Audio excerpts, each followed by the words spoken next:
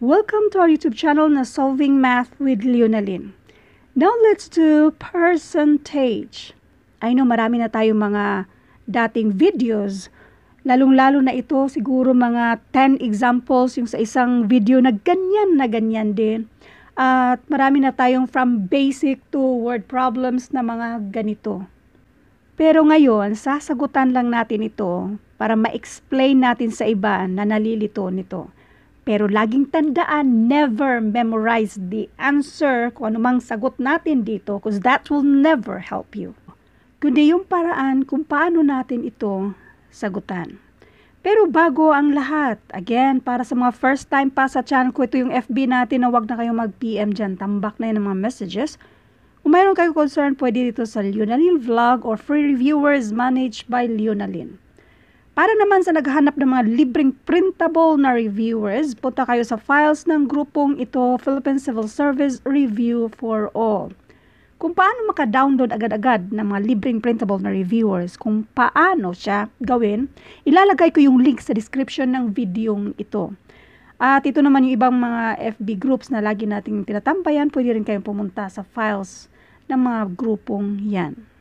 So, we have problem number 1. Basahin natin. 80% of 120% of x is what percentage of x? Pareho lang naman yan ang mga percentage na yan. So, i-multiply lang natin yan.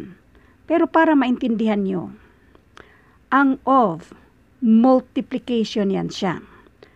Percent. Ang ibig sabihin ng percent means per 100. So, therefore, itong 80 ay 80 over 100.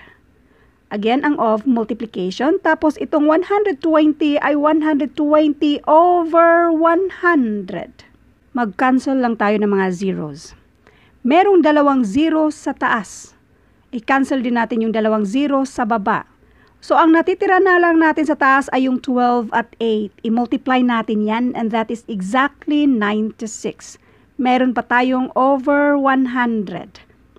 96 over 100 or per 100, this is equal to 96%. Itong 96%, yan na yun, 96% of x.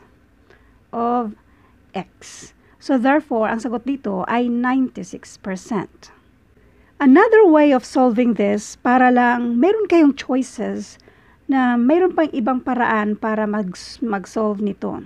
So, 80% of 120% of x is what percentage of x? Ito lang naman yung mga percentage dyan.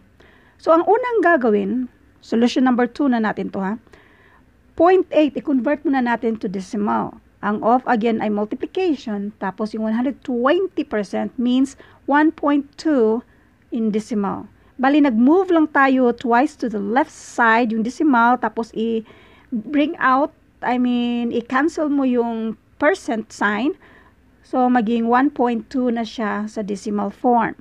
So, ngayon, i-multiply lang natin yan siya. So, 0.8 times 1.2 and this is 0.96.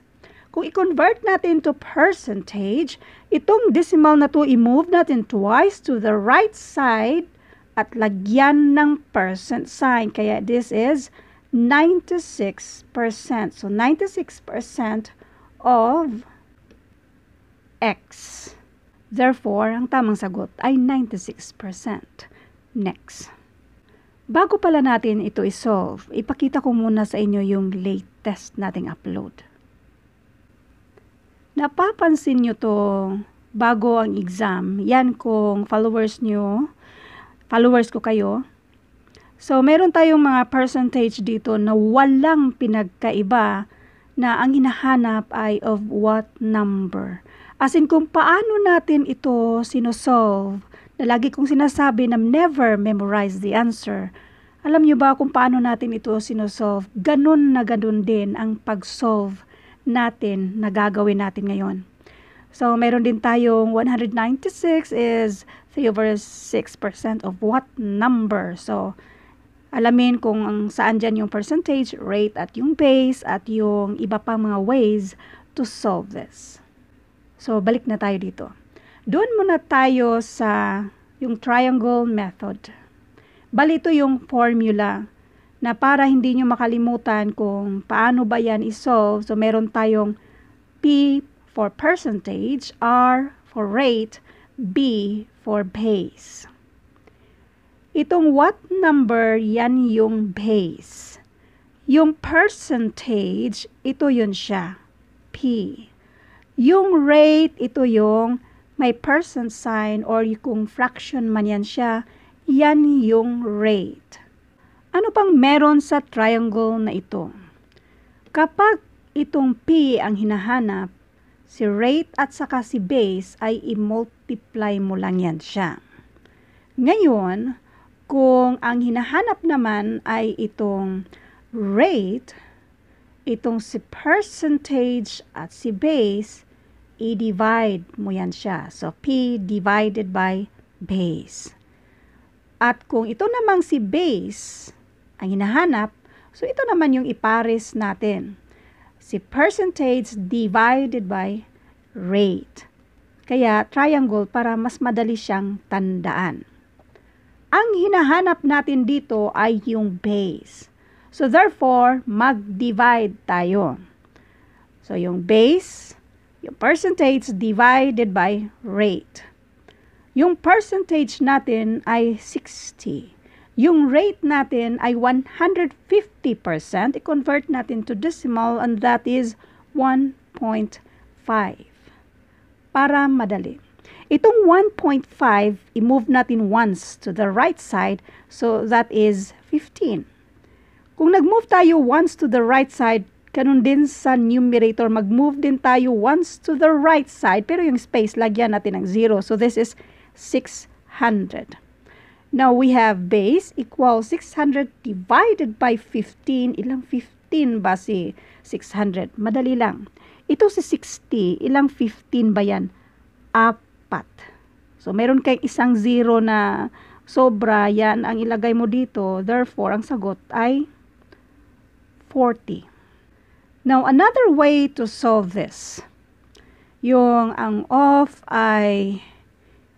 itong of ay multiplication at si S ay equal sign. The rest, kopyahin natin itong 60. Itong 150%, pwede naman natin gawin na 150 per 100. Sige, lagay natin yan. 150 per 100, pero wala na yung percent sign. Kasi nga, itong percent means per 100. So, therefore, instead na ang isulat natin ay 150%, pwede namang 150 per 100. So, ngayon, ang hinahanap natin ay itong what number, pwedeng X, pwedeng A, B, C, kung anong variables na isulat natin. So, N lang. Yan yung hinahanap natin ngayon. Next. I-simplify muna natin itong fraction natin na 150 over 100 para hindi masyadong malaki yung mga numbers. So, ang greatest common factor dyan ay 50. 150 divided by 50, and this is 3. 100 divided by 50, and that is 2. So, therefore, we have 60 equals 3 over 2 times n.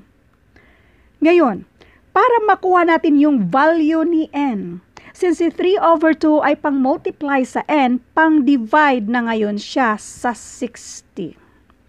60 divided by 3 over 2 equals 10. Now, division of fraction. Sa division of fraction, itong 60, kopyahin lang natin ang division maging multiplication. Reciprocal ni 3 over 2 ay 2/3. Next, para makuha na natin yung mismong value ni n, itong i-rewrite lang natin i-rewrite lang natin dito. So 60 times 2/3 equals n. Maraming paraan. Pwedeng 60 times 2, and that is 120 divided by 3, and that is exactly 40. So yan na yung value ni n. May isa pang paraan, ipakita ko lang sa inyo. 60 divided by 3, and this is 20. So, 20 times 2, and this is exactly 40. So, therefore, ang sagot dito ay 40. Thank you for watching and all. I hope meron kayong natutunan sa video ito. Thank you and God bless.